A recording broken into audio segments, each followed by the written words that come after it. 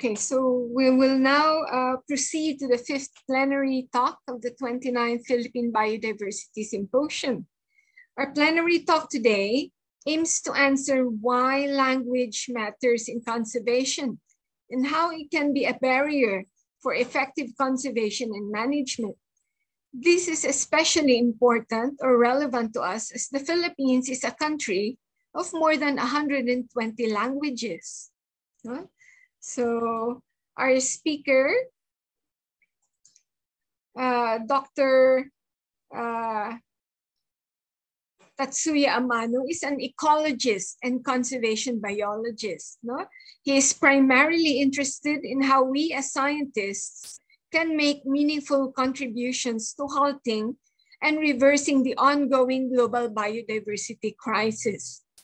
He is particularly committed to tackling gaps in our knowledge needed for conservation of biodiversity and in the effective use of scientific information for biodiversity conservation.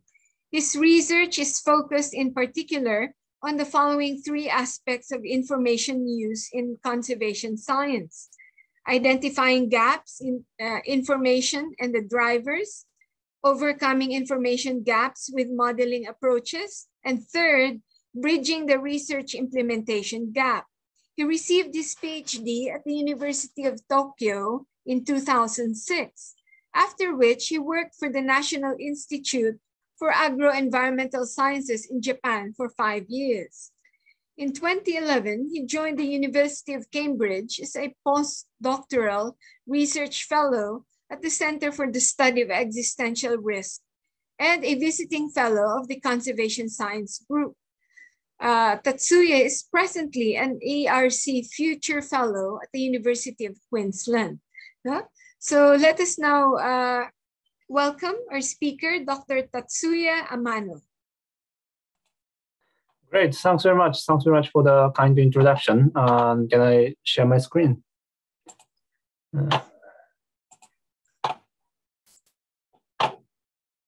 Great. I hope you can see it. Can you see it? Yes. Great. So first of all, thanks so much for the kind introduction, and also thanks very much for inviting me to this exciting and extremely important symposium in the Philippines. It is my absolute pleasure to be able to present our work today in front of you all. So my name is Tatsuya Amano, currently based at the University of Queensland in Australia. And I'm also the Deputy Director of Research at the Center for Biodiversity and Conservation Science there. So this one. So I have been working on a wide range of topics in biodiversity conservation, especially the ecology and conservation of water-bird species. But recently, I've been focusing quite intensively on understanding the consequences of language barriers in biodiversity conservation. And just 2 years ago, just before the pandemic, we officially launched this project called the Translate Project. So today, I will introduce some of our recent work on language barriers in biodiversity conservation. So first of all, you might wonder why languages. To answer this question, let me first ask you this. How many languages do you think there are in the world? So some people might know the answer, but some others might not know the answer. And the answer is, it's about 7,000. So basically, in the Philippines, you have so many languages, but in the world, there are 7,000 languages in total. And as you know, as conservation scientists, we are starting to recognize increasingly that the biodiversity crisis we are facing now is not only about biodiversity. It's about people and biodiversity. Because people threaten biodiversity, people conserve biodiversity, and biodiversity has a lot to offer to people. And these people from around the world use 7,000 languages to communicate. So why would we not take languages into account when studying biodiversity and tackling its conservation? To me, it seems only natural and absolutely necessary to consider how having so many languages among us might affect our understanding and conservation of biodiversity. I would say this perspective has largely been overlooked to date, likely because conservation science has largely been driven by English-speaking countries. But of course, we have English, the common language of science. So surely also having so many other languages shouldn't be a problem. But is this true? English is indeed the most spoken language in the world, but still only spoken by 1.3 billion people, including non-native speakers. The remaining 6 billion people speak other languages. Let's also take a look at these two maps. The map on the left, this map, shows the states and territories where English is the first language. The map on the right is the distribution of threatened species. And as you can see, we have two very contrasting maps. The regions where biodiversity is the richest and is threatened the most, and therefore conservation is needed the most, are often regions where English is not widely spoken. Let's also look at a little bit more detail of why language matters in conservation using this example, common pochard.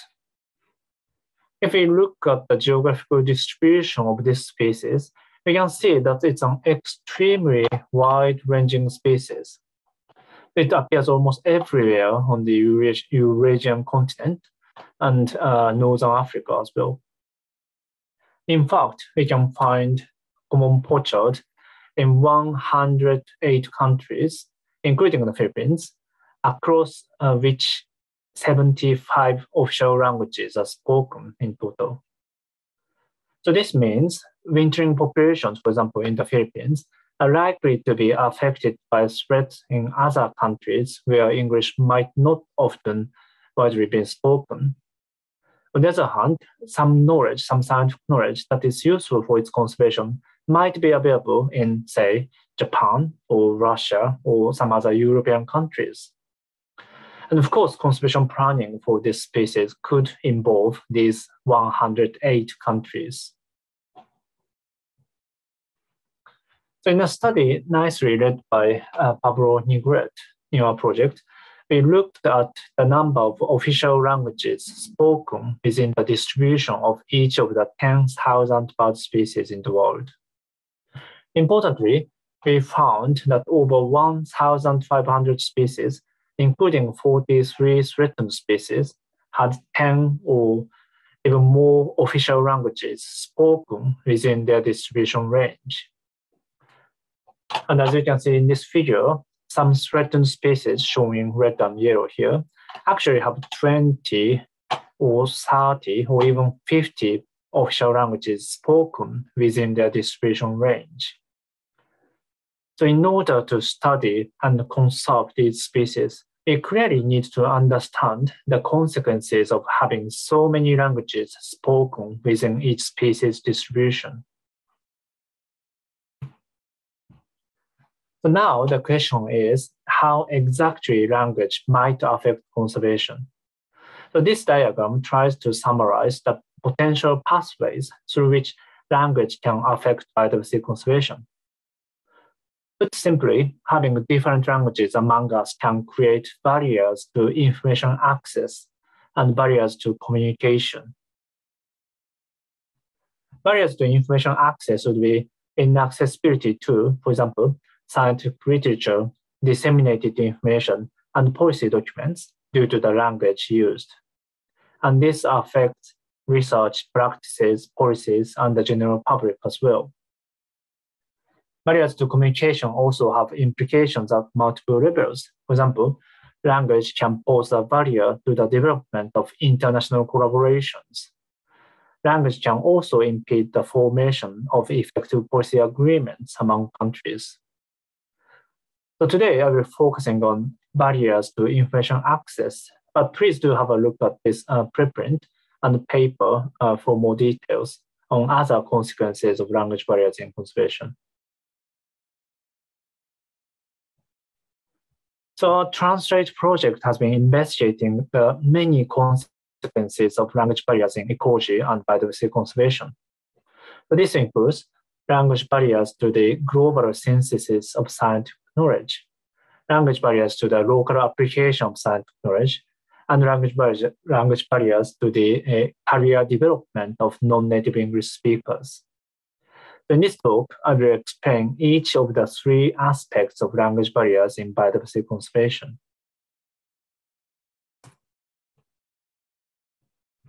So how do language barriers affect the synthesis and application of scientific knowledge in conservation? In this paper published in 2016, we showed that up to 36% of scientific documents on biodiversity conservation appeared to be published in languages other than English. But such non-English language scientific knowledge is possibly underused in the global level synthesis of scientific knowledge because it's not readily accessible. So for this type of language barriers, we are testing questions like how non-English science is used in global knowledge synthesis, and what the consequences of ignoring such non-English language science are. And then there's the other type of language barriers where scientific knowledge available only in English is not effectively used in the local application of scientific knowledge, such as local decision-making in countries where English is not widely spoken. So our questions regarding this type of language barriers are how science available in different languages is being used in local decision-making, and how language barriers might impede the uptake of English language science. So overall, our project aims to understand the consequences of language barriers to the use of scientific knowledge by answering these questions. Yeah, so let's first look at these two questions on how language barriers might affect the global synthesis of scientific knowledge. So how is non-English language science used in global knowledge synthesis? We looked at the proportion of references cited in these 8 IPBS assessments by language.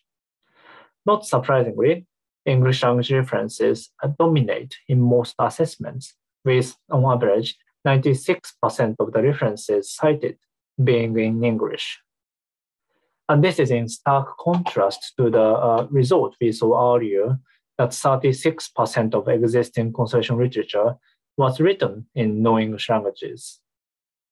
So this indicates that most of the existing non-English language literature is not being used in global level knowledge synthesis.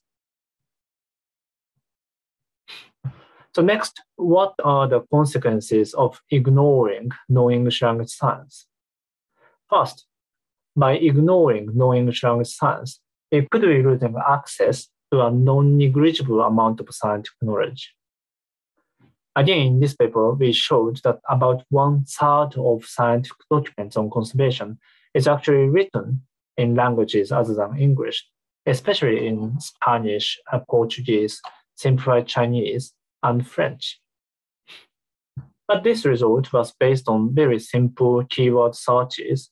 So we recently conducted a series of more comprehensive searches for non-English language literature on biodiversity conservation. And the way we have tested this is by conducting discipline-wide searches for studies that test the effectiveness of conservation actions. As some of you might know, the Conservation Evidence Project, led by Professor William Sutherland at the University of Cambridge in the UK, has been identifying scientific studies that test the effectiveness of conservation actions based on a set of selection criteria. But the focus so far has been only on English language studies. So our project has used the same criteria to identify relevant non-English language studies. As part of this, we aimed to compare the information that has been published in different languages, namely study location, study species, and study designs, in order to understand the consequences of ignoring non-English language science.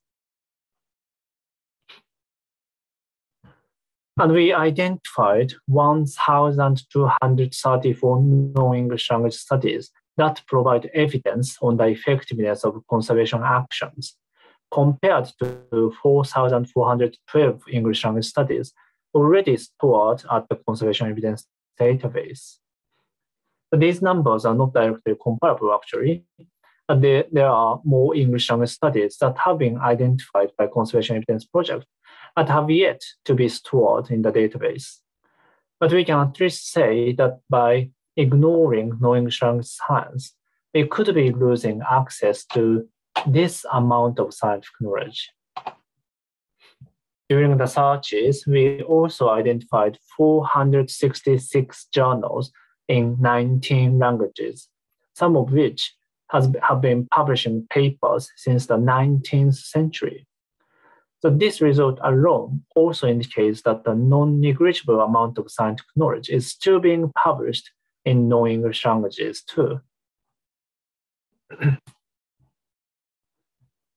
Many people often assume that such non-English language studies are diminishing as science is becoming increasingly globalized. But in this study, led by Sean Chaudhry, we showed that the number of publications on biodiversity conservation has actually been increasing in most languages, especially in Spanish, Portuguese, Simplified Chinese, Russian, and so on. So contrary to a common perception, the importance of non-English language knowledge in conservation is certainly not diminishing. And another problem is that ignoring non-English language science can cause severe biases in our understanding of biodiversity and its conservation. There have already been multiple attempts to test such biases, mainly in the research area of healthcare. For example, it has been shown that more statistically significant results are more likely to be published in English. This issue is known as language bias in evidence synthesis, more specifically, language bias in statistical results, meaning that the nature and direction of a study's results can affect what language it is published in. And we actually found language bias in statistics.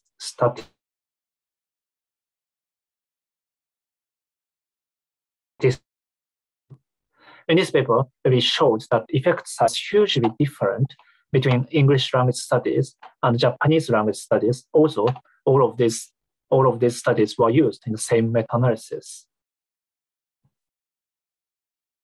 However, a slightly different type of language bias might also exist, especially in ecology and conservation, which is language bias in study characteristics. For example, studies conducted on a local species might be more likely to get published in non-English language journals, as those studies would not be of high interest to international readers. And in our latest work, we showed that language bias in study characteristics does exist, having serious consequences for evidence synthesis.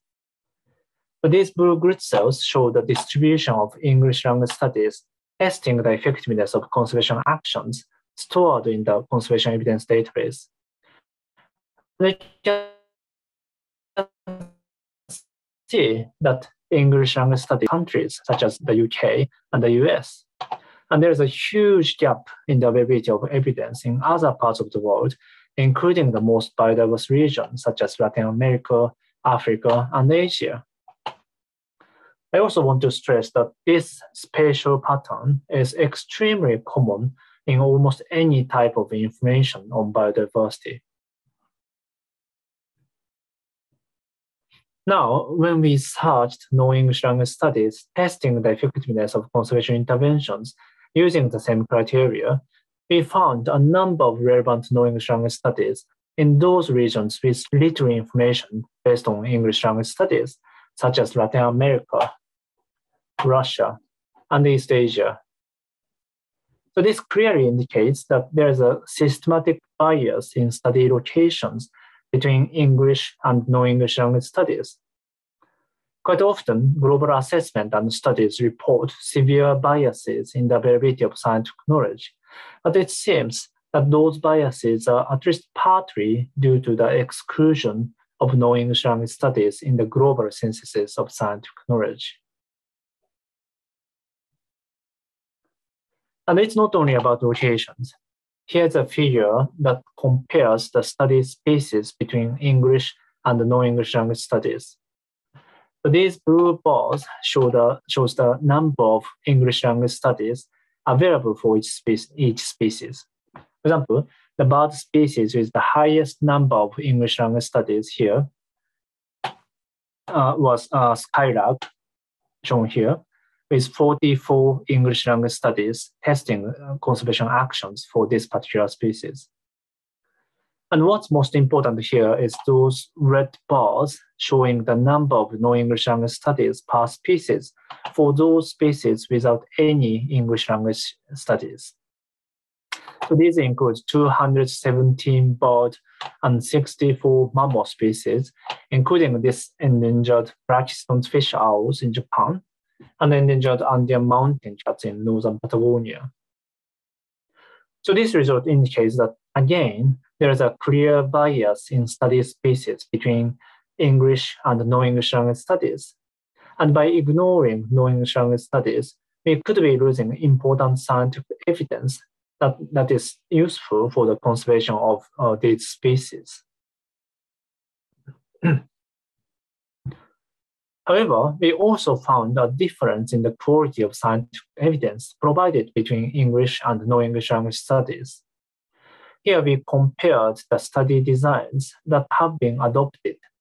And as you can see, studies in those 9 languages surrounded in this red line used less robust study designs, meaning that the quality of scientific evidence could be lower when compared to English language studies. In contrast, Portuguese and Spanish language studies did not show a significant difference.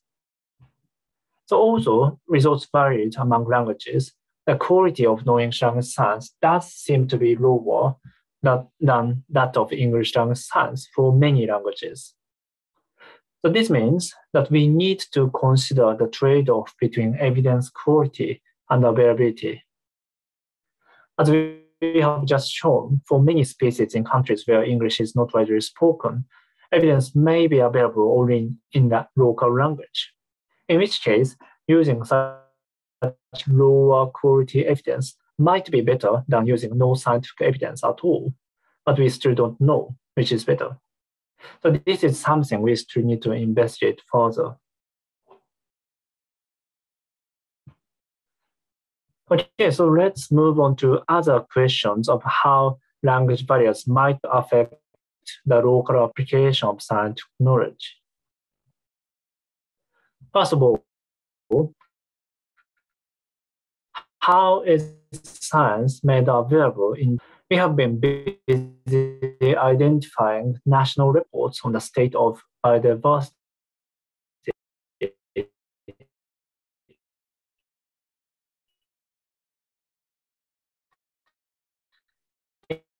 in countries where English is not. Surprised at the very high proportion of non-English language references in most reports, shown in yellow and orange here in this sphere.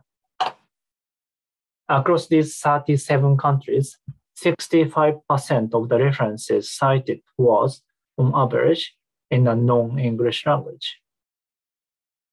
And as you might remember, this is a stark contrast to the IPBES assessment, where only 3.4% of the references were written in non-English languages.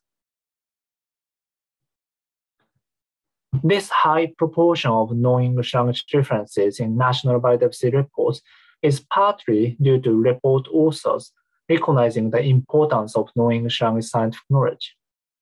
For example, when we surveyed those report authors, 75% of them answered that they cited non-English language papers because they were indeed relevant to their reports. But apparently, it is also because of the English language barriers. A quarter of the report authors answered that they struggled with understanding English language literature when writing their reports. So this clearly indicates that language barriers indeed pose a serious barrier to the uptake of scientific knowledge that is available only in English. So what does this mean for conservation? Did you know that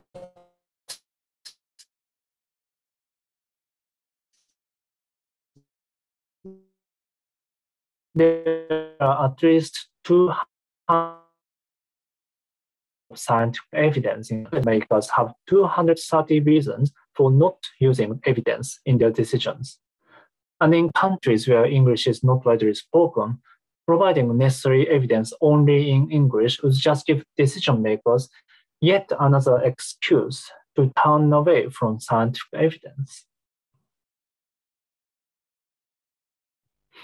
As I said earlier, English is not necessarily widely spoken in regions where conservation is needed the most. But today, scientific knowledge on biodiversity is often published and disseminated only in English, even in those regions.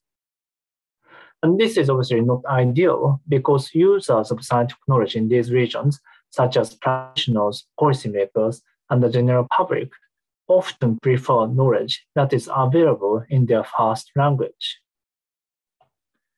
In fact, we are starting to see much more evidence reporting this type of language barriers in conservation.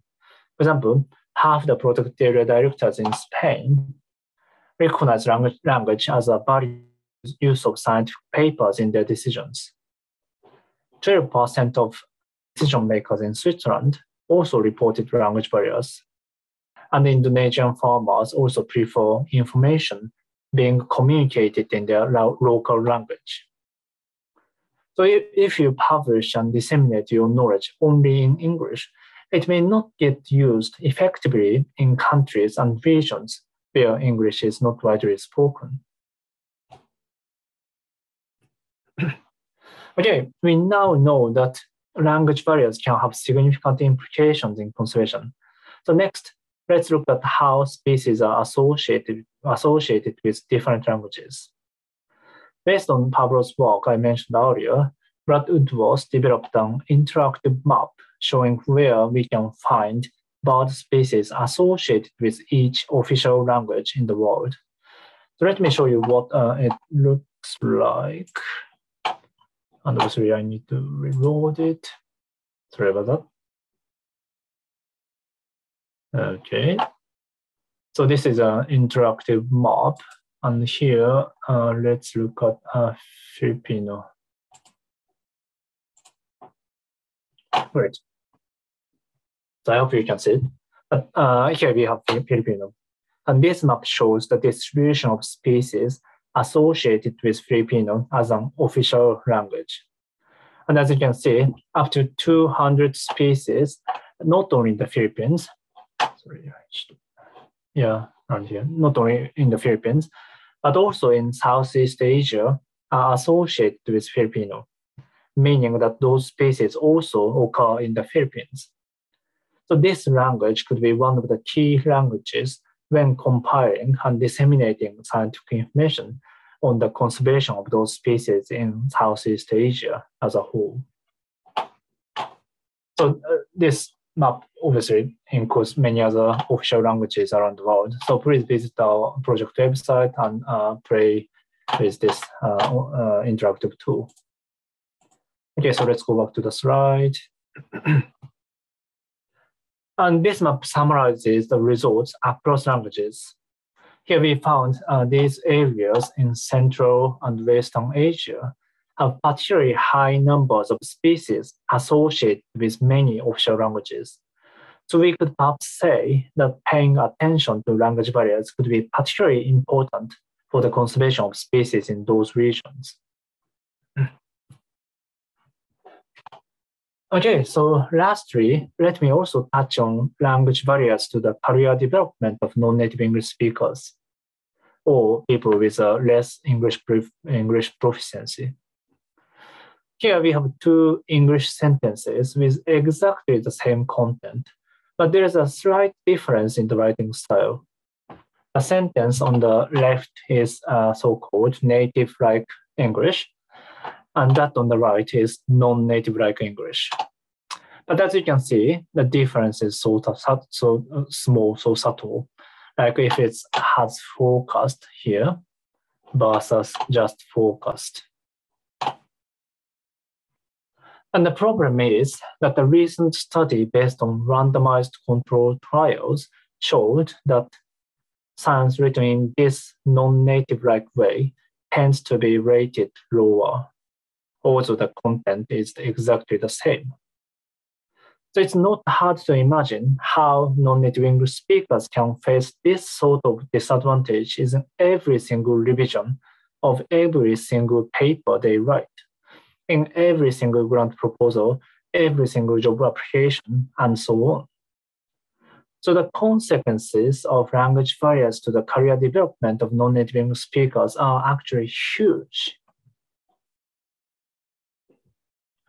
Then most scientific journals recommend asking your colleagues to check your English or use a professional editing service. But I'd say asking your colleague is not easy at all, especially if they are not co-authors. For some people, it can be almost impossible to find native English speakers in the first place. Professional editing services are expensive as well, especially for those from the global south countries. So this paper, not ours, nicely showed that the cost of such editing services can calculate to almost a quarter of the average PhD monthly salary in Colombia. So it's not very realistic for those authors to use these services. The quality of English writing is just one type of disadvantages that non-native English speakers face. The same paper also demonstrates that it takes much longer for non-native English speakers to write a paper in English than in their first language, in this case, Spanish. So what I've mentioned are just a few examples of language barriers to the career development of non-native English speakers, and our project is now working on quantifying such disadvantages in multiple ways.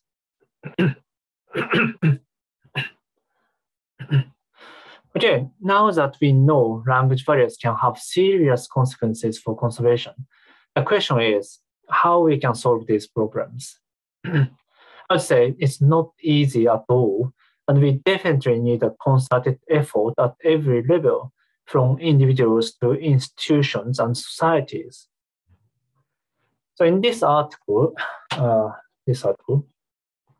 we compiled 10 simple tips for overcoming language barriers, so different types of language barriers in science. Here, tips in orange represent how we can overcome language barriers to knowledge synthesis. Blue is for barriers to knowledge application, and green is for barriers to career development. I will not go into the detail of each point, but let me show you a few examples. First, disseminate research in multiple languages. Some academic journals have recently started recognizing the importance of multi-language dissemination of scientific findings, and now encourage their authors to provide abstracts in non-English languages and also write a blog post on their papers in other relevant languages.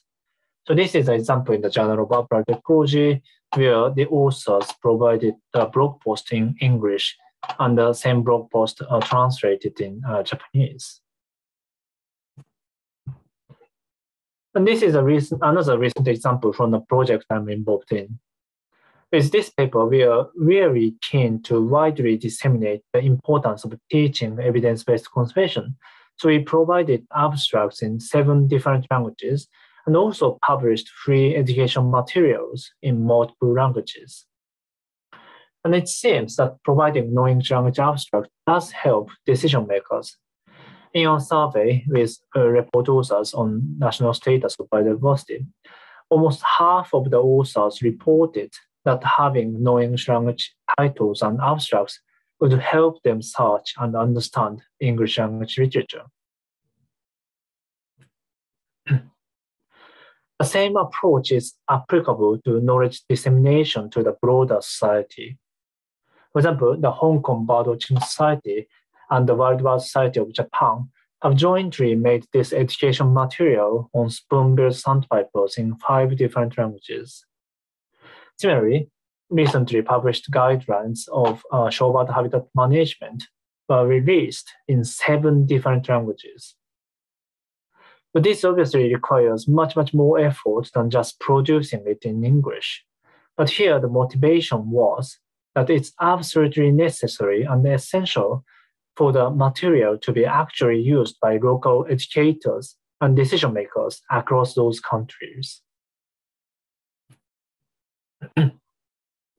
Next, make sure to use knowledge sourced from multiple languages. Of course, this depends on the focus of your activities, but if you are working on issues that occur across multiple countries, never assume that all relevant information is available in English. One simple yet rarely adopted solution is to find collaborators who are native speakers of different languages, just like we did for this study. Today, conservation science is highly globalized, so finding native speakers of, for example, Spanish, Portuguese, French, and Chinese in your discipline is not that difficult. So this also highlights the importance of developing culturally diverse environments in academia. We need a diverse range of people to make the best use of scientific knowledge and other types of knowledge that is available from around the world.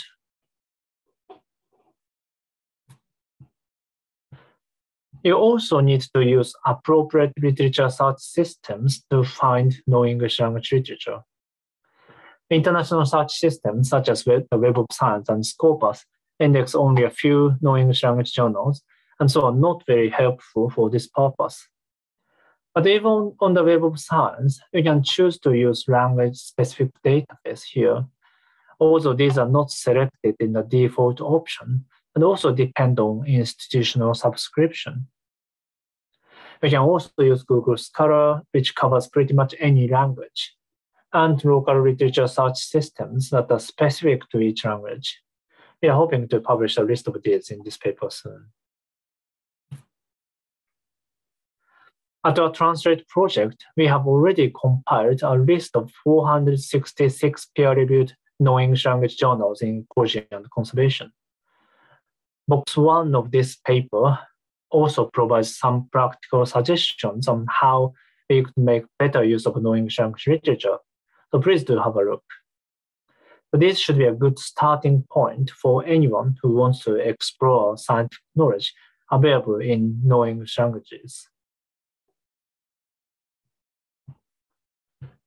If you are producing scientific knowledge in non-English languages, we can try to increase the visibility of the non-English language knowledge. I often upload preprints and presentations in Japanese on Figshare here. OSF also stores non-English language materials. And the applied ecology resources are also multilingual, encouraging the submission of non-English language materials. So instead of leaving important non-English language knowledge scattered everywhere, it would be much more efficient and searchable if we could collectively store non-English. Next, pay attention to language balance in conservation. Just like many other measures of diversity, linguistic diversity is often overlooked in conservation communities. But as I have been showing today, language barriers could seriously impede both the compilation and the application of knowledge in conservation. And to address this important issue, we need the numerous languages around the world can bring. In this recent work, led beautifully by Avi Lynch at USGS, we assessed how such linguistic diversity, and we found that non-native English speakers are sufficiently represented in terms of the number of experts involved. But importantly, their voice in the form. So I would encourage people to conduct assessment like this at various levels, like journal editorial boards, global collaborations, specialist groups, etc. We still have so many things to do in order to overcome language barriers to the career development of non-native English speakers.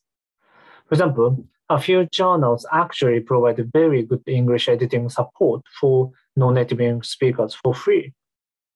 We should definitely expand such efforts to many other journals that have been doing almost nothing to date. We are collecting information on such journals, and we can find a preliminary list on our website here from this URL. We can see another excellent example in this year's joint annual meeting of 3 evolutionary biology societies. At this meeting, Spanish-speaking attendees were allowed to give their oral presentations in Spanish, while the societies offered free English subtitle translations of those Spanish language presentations. There was also a mentoring system where Spanish-speaking attendees could meet bilingual mentors and receive support for presentation preparations.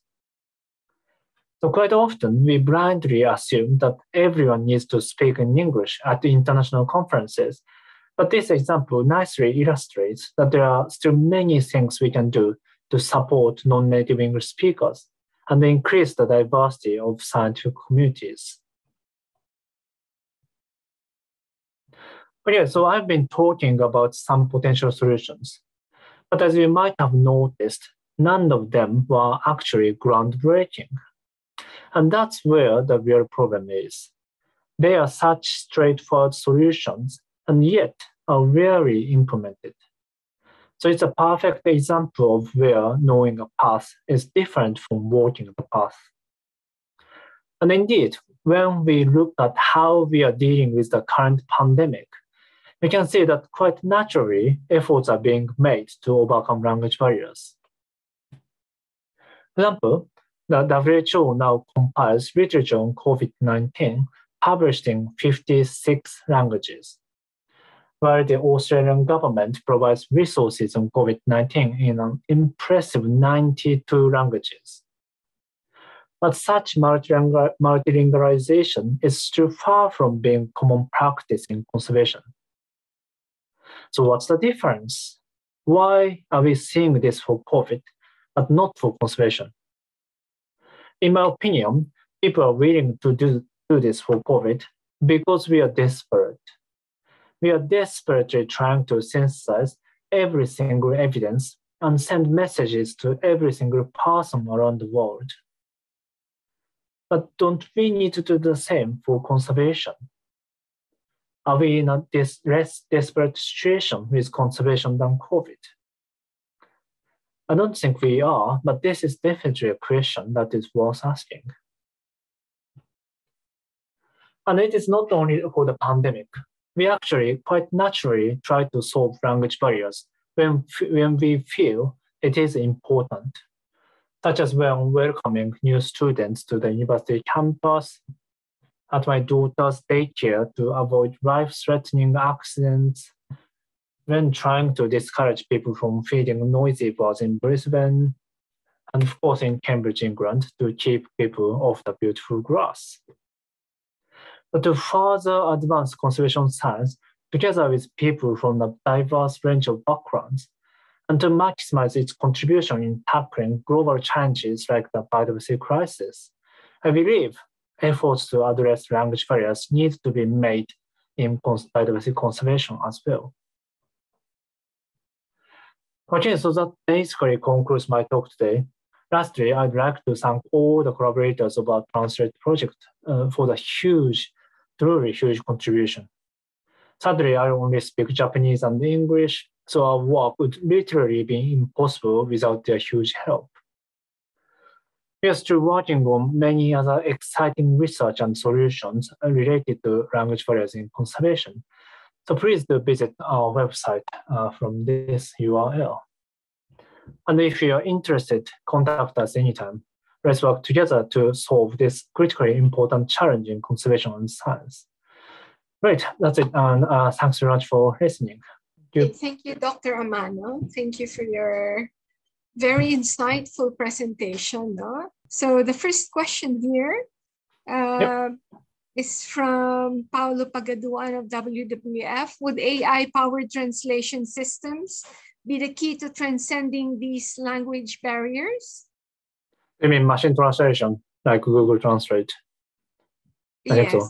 Yeah, yeah. So that is one of the most common questions in my talk on language barriers, and I say yes and no always. So obviously, the quality of machine translation is now rapidly improving.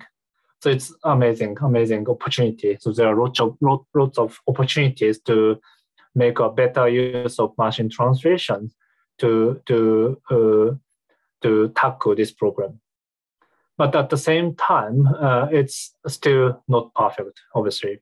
So even a small mistake, small error in machine translation can have a huge effect when, for example, trying to obtain scientific knowledge from a paper written in different languages.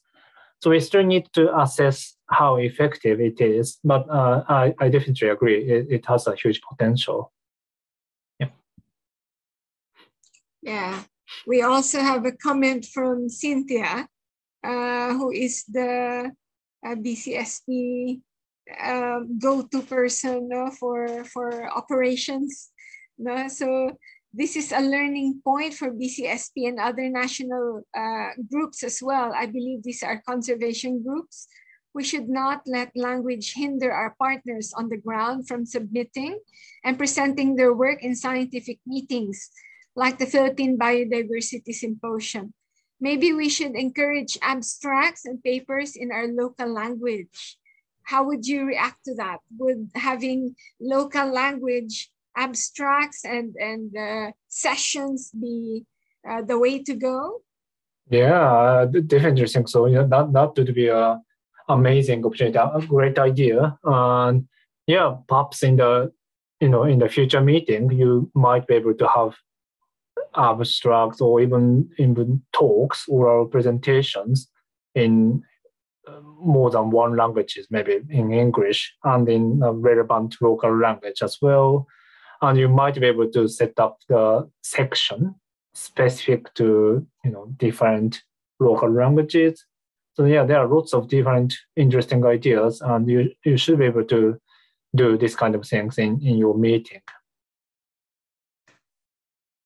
Yes. And I'm keen to learn. If you are going to implement this, I'm keen to learn how it will go, how it is, received by conference attendees. Yeah, so please do let me know. Oh, yeah. Oh, great. Yeah, like you said, the solutions may not be drastically, they may not be really complicated, because, most breaking solutions to problems are, like you said, elegantly simple. We have another question coming in from Dr. Letty Afuang of UPLB. Perhaps BCSP can start considering generating and developing its own journal so that it can smoothly apply its system of accepting and publishing outputs, also practicing inclusivity. Yeah, that's an important point. But from the information you showed at the beginning of this session, I think there might be a journal already. Do you have a journal? Not yet. Not yet at the moment. Not yet. Okay, yeah, that's fine. Yeah, so obviously establishing a new journal is a huge work, but yeah, that would be a great idea as well. So around the world, there are many local journals that publish papers in more than one languages. So like in English and in Spanish, Portuguese, in the same journal. So you might be able to think of such a journal publishing papers in multiple languages. Yeah, Wow, that's quite a mind-blowing idea, because we have 120 languages in the Philippines. Yeah, So that is a challenge. it might be a big challenge, but yeah, we do publish in journals, but it's not run by the society itself. There are many local journals, but they're all in English. So we have another question from an anonymous attendee. Thank you for your insightful and relevant talk, Dr. Amano. This is not so much a question, but more of a comment. It appears that meta-analysis studies should also be interpreted with caution, especially if only English language papers have been used in these studies. I think so. Yeah, I think so. So, but it also depends on the scope of each meta-analysis. Obviously, if that meta-analysis focuses on something in the UK or in the US, excluding non-English languages should be fine, obviously. But if that meta-analysis is supposed to cover the global issue or any topics in, for example, Latin America, in Russia, you should expect to see some non-English languages included in those meta-analyses. So if the scope of those meta-analysis is in those regions or global scope, and then non-English language studies are excluded, you should be careful when looking at those, when interpreting those meta-analyses. Yeah, quite often, non-English language studies are automatically excluded, mainly due to the lack of relevant language skills. But that, in my opinion, that shouldn't be the reason. That's right. Yeah. There is another question from Mr. Edward Perez Bilen. He said, "Hi, Dr. Amano. I noticed there was distinction between English others and English official in a couple of your slides. Yeah. I'm curious as to how are these different?" Yeah, so that is a slide comparing the study quality between different languages. And yeah, that's a spot on. So that difference is basically both of those two panels are English language studies, but English official represent English language studies conducted in countries where English is the first language, so like the UK, US, Australia, those countries. And the English others are English language studies conducted in countries where English is not an official language. Mm-hmm. And there's actually a significant difference between these two groups of countries. So that means even within English language studies, depending on the countries, the quality of scientific evidence could be different. I see. Are there any more comments, questions from the audience? I have another question here from Khalil. Do we have a way to account for loss of information in translating English studies to other languages? If so, are there ways to mitigate this, especially in highly technical topics? Mm-hmm. So, you mean the loss of information during translation? Yes. Well, during translation. Yeah. So, for example, if we rely only on machine translation, it is likely that that kind of things, the loss of information is likely to happen. There might be some errors, mistakes. But in that sense, for example, if you are going to use machine translation, ideally you want to secure someone, a human with a relevant language skill to double check the result. Yes.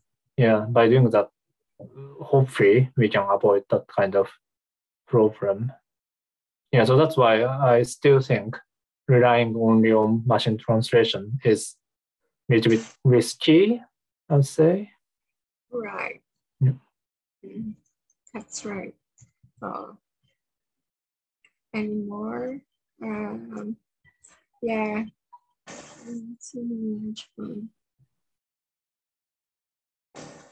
Okay.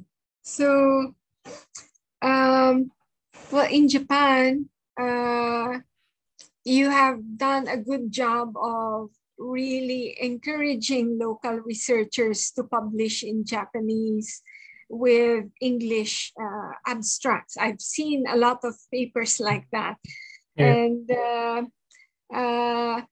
what are the things that you found very useful, or have you found effective in bridging these barriers, no? In breaking down these barriers that you think would work very well in the Philippine context, given that we have so many languages? Yeah, that's a great point. Yeah, so in that sense, the situation might be slightly different in Japan. For example, in Japan, as you said, if we publish papers in Japanese language journals, normally we provide English language abstract as well as English language legend, captions of figures and tables as well. So, even native English speakers should be able to understand the basic information from abstracts and figures and tables. So, language barriers are a multifaceted problem with two directions of consequences. So if we want to increase the visibility of non-English language science, you can do that kind of things, disseminate your research in English as well, by providing English language information. But there's another direction of consequences, which is if you are not, less fluent in English, it is harder to use scientific knowledge that is only available in English. So in that case, you should be able to do the other direction of dissemination by translating English language scientific knowledge into relevant non-English languages. So I say there's no easy, quick solution, but that kind of activities could be is a key, essentially. Yeah. So I think we need to invest more in terms of time, effort, money, and I think I know this is really hard. Even there are so many other issues you need to overcome, but not sure if that answered the question, but. I think that it should start from there, definitely. That we should provide a venue for for native language speakers to actually share their science as well to the world. There is another question coming in. Thank you for the great talk, Amano Sensei. Would encouraging the publication of studies in native languages help in expanding the vocabulary of the language, as well as create a new avenue in the localization of complex terms? Yeah, I think that is another huge issue. So I showed you the 10 tips for overcoming language barriers, and one of them is translate specific terms in different languages. Because in many languages, you don't necessarily have, exact proper translation of scientific terms. I think that is a huge issue. And we haven't been working on this issue exactly, but I believe, efforts need to be made to translate scientific terms in relevant languages. Okay. So again, we don't have a lot of time left, but there is one more question here. from Yeah, Dr. Leticia Fuang, from UTLB. Thank you, Dr. Amano, for your very insightful presentation. It actually opens up more windows for partnering with and encouraging the involvement of local people with conservation exchanges. It will be uplifting for the local stakeholders and enriching for the scientists or researchers. Conservation is actually strongest when the local people do the groundwork in leadership, ownership, and sustainability in partnership with the scientists, researchers, or the academe.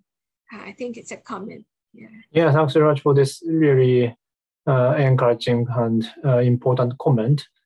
I'm keen to learn situations in the Philippines, so please contact me if you know any examples of language barriers in conservation in your country. Yeah, thank you. There is one more that came into the QA box.